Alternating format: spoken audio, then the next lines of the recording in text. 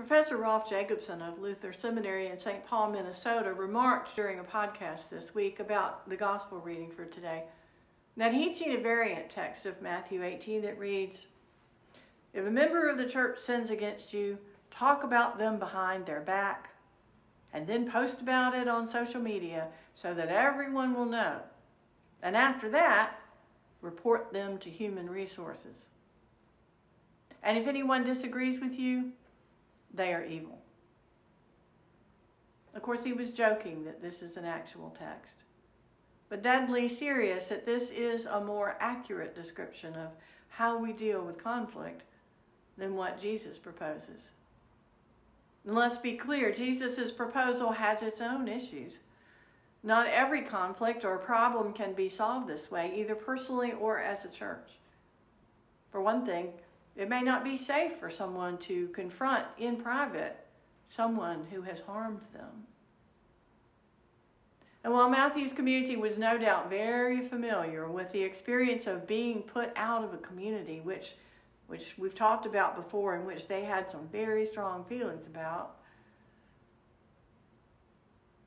it's also true that putting people out because of conflict, instead of inviting people in for reconciliation, is not what Jesus ultimately had in mind. Unfortunately, excommunication can be, and sometimes has been, used by the church to the detriment of both the church and the church's people. People have gotten really hurt. Not to mention the issues of who gets to decide what is and is not considered going astray. But let's look at what Jesus is saying more broadly. Frequently in his teaching, Jesus acknowledges that people get led astray. Being led astray is just part of being human and not some kind of grave sin to Jesus. On the other hand, he's pretty hard on those who lead others astray, who in the gospel are often the Pharisees. And the story that he tells just before this passage, the one that actually gives rise to what he says today, is the story of the shepherd leaving the 99 sheep in the mountains to go after the one that had been led astray, and the rejoicing when that one sheep is brought back into the fold. That's Jesus' ultimate hope, that everyone, even those who stray, will be able to come back into the fold. It's not about putting people out. It's about bringing people in, and it's really important to remember that. But first, there's the uncomfortable part about speaking out against sinful behavior. A lot of us are deeply troubled by this part, and for good reason. There truly is some bad history and some bad present in which accusations are made in bad faith with the hope of misleading people or bringing someone or something down. And even when we need to speak, and will do so in good faith, it is just plain difficult to bring up what offends us. Then we struggle to find the words with which we can speak truth. And oftentimes those who are willing to speak out are castigated by those who disagree with them, as well as those who just wish they wouldn't rock the boat. And of course, that's another example of privilege, that those who aren't suffering would prefer not to be confronted with the suffering of others, but those others are still suffering, whether we're looking or not. And sometimes, as Professor Jacobson pointed out with humor, we can get all self-righteous about making sure that everyone knows that we've been wronged. We make ourselves judge and jury and work to line everyone up on our side, and that must make Jesus so tired. And so sometimes we just shrug and move on. Nobody wants to be a scold. Well, maybe some people do. But standing up for what is right, and sometimes literally it means speaking out against what is wrong. We are called to resist evil, and that isn't just about keeping our heads down until the heat blows over. And certainly we know that avoiding conversation about wrongdoing is counterproductive even as we continue to avoid it.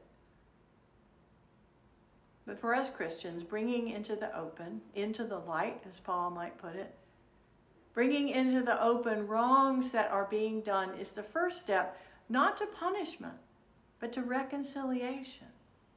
We get all focused on punishment as being the same word as justice.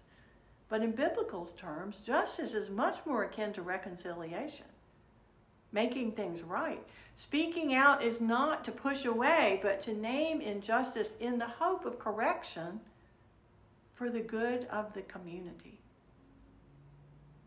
In Old Testament times, this was the job of the prophets. To prophesy was not to predict the future, but to speak out against injustice, to name the sin that the prophet was seeing, and to name the consequences that would surely come if the injustice remained. And guess what? For the most part, nobody liked them. Nobody wanted to hear from the prophets about their sin and be confronted that they needed to change personally or to change their systems that were unjust. And sometimes it was really painful for the prophet, too, to have to speak the way they did. Just read through Jeremiah sometime. Who wants to be in that role? But God's purposes are always moving toward transformation and reconciliation. And it's crucial to keep that at the forefront as we think about confronting the wrongs we see around us. Otherwise, maybe we're just name-calling or acting in bad faith. Maybe we're stoking the outrage machine. Maybe we're just being scolds.